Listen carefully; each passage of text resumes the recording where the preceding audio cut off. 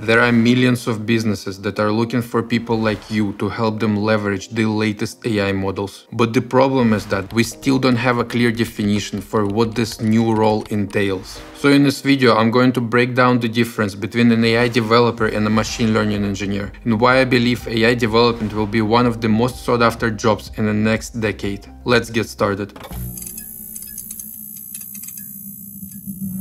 When I started my journey in AI, I was basically focusing on machine learning engineering. I was obsessed with building models, training them, and staying on top of the latest research. But as the AI landscape evolved, I realized that the most powerful models are not being built by individual engineers like me. Rather, they are built by huge companies and organizations, because these models require so much compute that there is no way you can train them without any funding. So in 2022, I decided to shift my focus to applying the latest pre-trained models rather than building my own unique AI models from scratch. And what I immediately noticed is that all my clients became much more satisfied with the results. In 2023, this whole evolution has become even more apparent. Today, we have a few large companies like OpenAI, Anthropic, and Hugging Face that essentially act as infrastructure layers. They invest hundreds of millions of dollars into serving and training the most advanced AI models. However, they do not build their own applications, because this would not allow them to scale. Rather, they distribute these models via APIs, which businesses and developers like us can then use to build upon and distribute to individual users. This is how just 3 or 4 companies were able to make such a huge impact on the global economy, estimating that AI could contribute up to $15 trillion by 2030. So now you're probably wondering, where do AI developers and machine learning engineers fit into this new AI landscape? To answer this question, let's first clarify the difference between a machine learning engineer and an AI developer. As a machine learning engineer, your job is to build, evaluate, and deploy your own AI models. To be successful, you have to be very well versed in technical aspects of AI, such as model architectures, optimization algorithms, and data processing techniques. You have to be really good at STEM and possess excellent understanding of subjects like math and statistics. In one of my previous videos, I compared this position to being a doctor in the United States. It requires years of education, and without a PhD in machine learning, it is very unlikely today that you will get hired at any company like OpenAI or Google. As an AI developer, you don't need to know any of this. Your job as an AI developer is to help companies leverage existing AI models for maximum impact in the real world.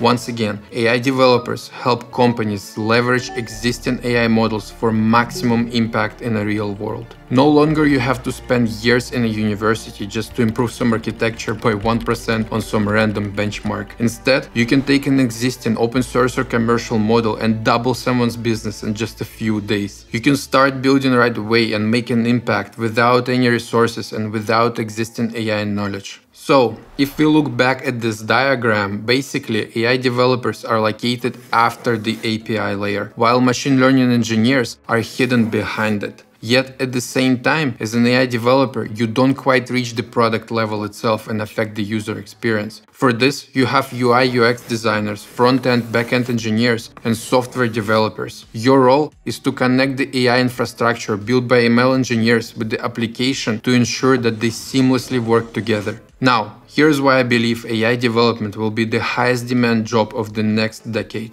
First of all, the average salary for an AI developer on Glassdoor is already at $110K, which isn't that far from ML engineers, and I believe this number will only increase. And considering that the learning curve for an AI developer is much gentler, I think it's a pretty good deal. Second, there is still almost no competition. Every business can benefit from some form of an AI integration, yet very few traditional backend or front-end developers actually know how to work with vector databases, and even fewer know how to create their own agents and integrate AI models with third-party tools. And third, you can build over the weekend and deploy on Monday, which in my opinion is not only more fulfilling, but also more suitable for today's fast-paced and agile digital business environment. Instead of working on models for months and then realizing that nobody needs your solution, you can literally create an MVP in just a few days. This allows you to iterate on your ideas much faster, and you can get some real feedback before continuing to improve your model and fine-tuning it with additional data. As a perfect example, example of what AI developers can do, take a look at RoomGPT. This app now has over 2 million users and it was developed by a single person, Hassan El Mghari, and here's what he said about training custom AI. And even RoomGPT, when I launched that, I had so many machine learning engineers that DM'd me on Twitter and were like,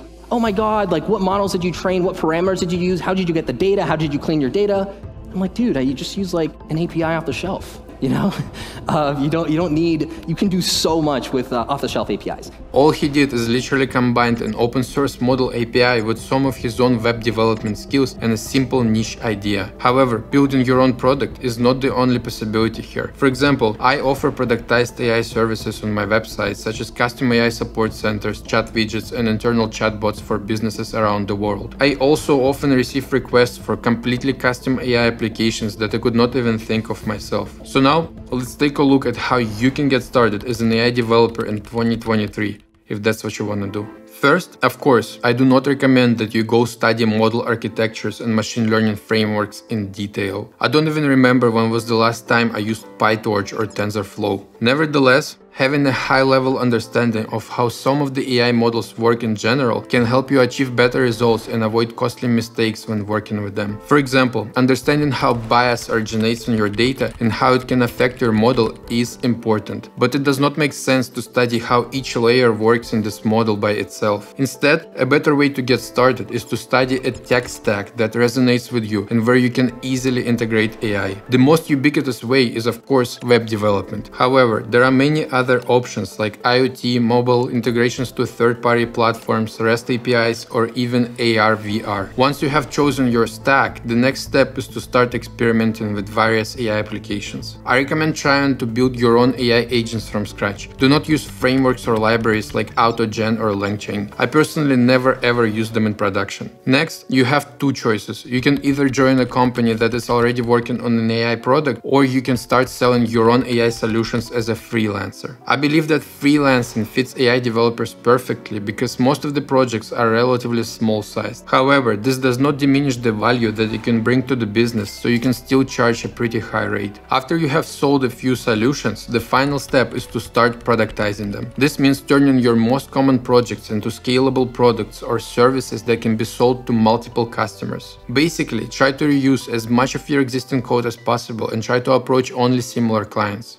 For instance, I'm running an email marketing campaign specifically aimed at car dealerships because I previously worked on a project that involved combining ChatGPT with the car dealership's database to recommend cars in stock. You will for sure find your own niche over time as you deliver more and more projects. To sum up, as an AI industry becomes more and more competitive, I believe that the demand for AI developers will only increase. Language models are just the beginning, and we can't even imagine what kinds of AI applications we will be able to build in the future. As Andrei Karpathy cleverly mentioned, looking at LLMs as chatbots is the same as looking at early computers as calculators. We're seeing an emergence of a whole new computing paradigm, and it is very early. So definitely consider becoming an AI developer, as this position can be extremely fulfilling for anyone who wants to make impact with AI in the real world. And if you are curious on what kinds of applications you will soon be able to build as an AI developer, make sure to check out my previous video here where I share 7 SaaS and service ideas for when GPT-4 Vision API comes out. Thank you for watching and don't forget to subscribe.